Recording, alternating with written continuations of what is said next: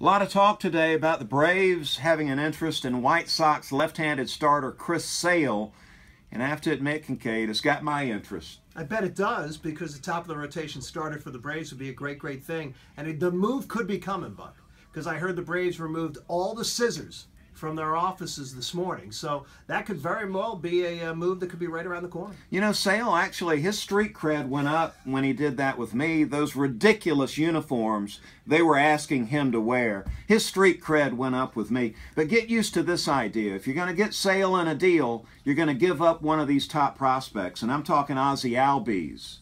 You're talking Malik Smith.